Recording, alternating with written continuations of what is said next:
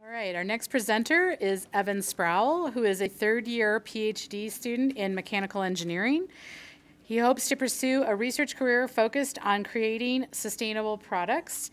And the title of his presentation is Engineering a Solution to the Greenhouse Gas Problem.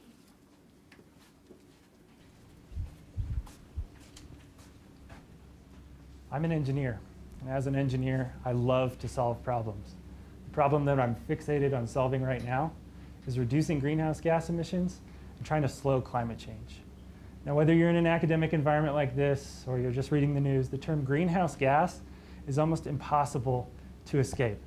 For me as an engineer, it's extra important because I know that every time an engineer designs and manufactures a new product, some amount of greenhouse gases are emitted into the atmosphere where they contribute to climate change. Now, when we think about introducing greenhouse gases into the engineering design process, we have to consider the fact that the engineering design process isn't built to account for greenhouse gases.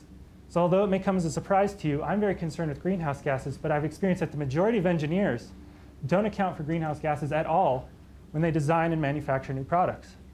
The problem here is that the engineering design process is typically built on three primary categories.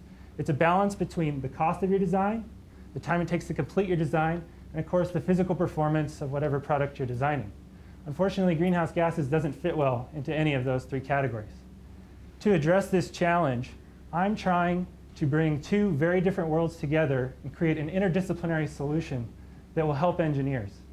These two worlds are these standard engineering design processes and broad economic models that attempt to predict and quantify future damage from greenhouse gases.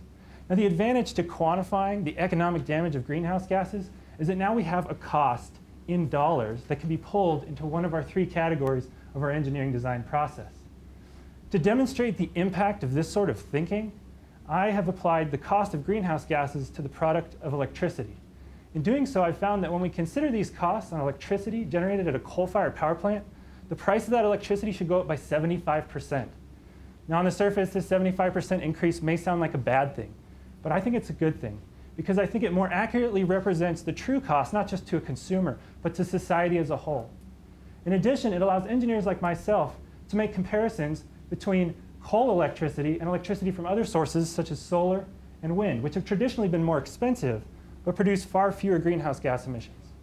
To be clear, my objective with this research is not to push a specific technology or a specific product. Instead, I'm simply trying to get engineers to think more holistically so that they can start to engineer a true solution to the greenhouse gas problem.